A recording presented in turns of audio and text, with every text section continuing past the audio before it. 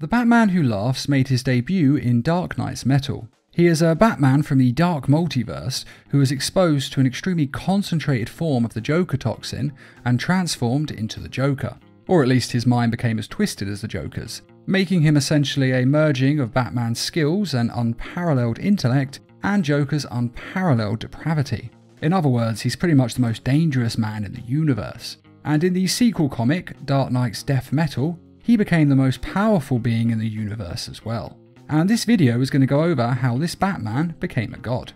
Now, after the events of Dark Knight's Metal, the Batman Who Laughs had some fun in the DC universe, causing a little mayhem here and there. But really, he was just biding his time till the moment was right to strike. He knew that Perpetua would be released after the events of Dark Knight's Metal, and that her release would give rise to possibilities of him ruling the multiverse. So he gave Lex Luthor information he needed in order to release Perpetua from her prison. Then, when the moment was right, he convinced Perpetua that Lex Luthor wasn't a very good partner, so Perpetua got rid of Luthor and took on the Batman Who Laughs as a new partner, or at least second in command. Which is of course the biggest mistake that Perpetua could ever make, as he was obviously going to double-cross her.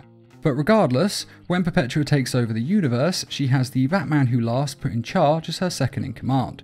And he rules over the Earth with an army made up of other twisted versions of Batman. But as you can imagine, he is a terrible, dictatorial, monstrous ruler, so it's only a matter of time before his subjects rebel. And they do. And so the Batman Who Laughs is killed by Wonder Woman, using a special weapon made from the metal of her invisible jet. Meaning the weapon was invisible, which meant no one saw it, including the Batman Who Laughs, so she was able to get in close and kill him. But of course, the Batman Who Laughs had a fail-safe plan ready for this. Previously, he had come across the most powerful version of Batman in the Dark Multiverse. This was a Bruce Wayne who had come across the energy of Dr. Manhattan and had decided he wanted to investigate this power further.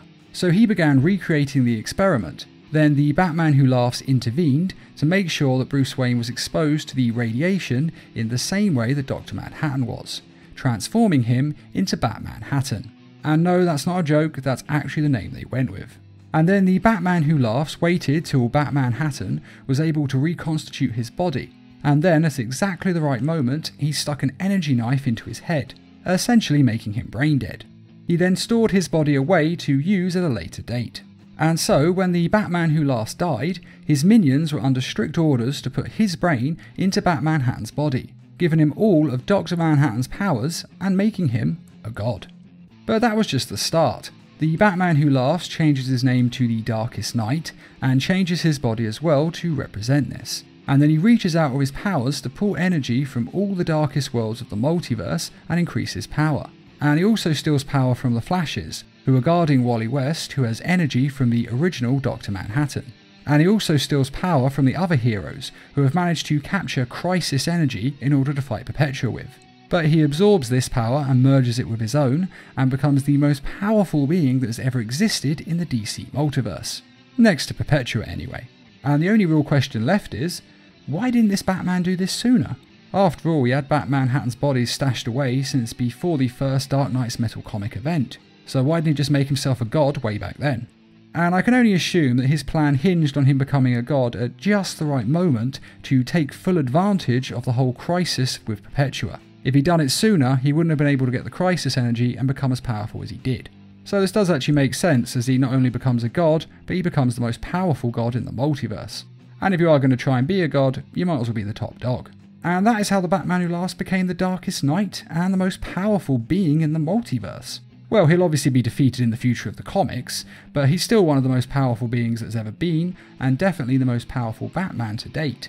And although I do think this is a very cool idea, and I love that the Batman Who Laughs has done this, as it shows what Batman could actually become if he truly wanted to be a god. But I also think this might be a little bit much. I mean, there's no way he can keep these powers. After all, the character is so popular that he has to continue in the comics, which means they'll have to return him to normal, or else the character will be useless.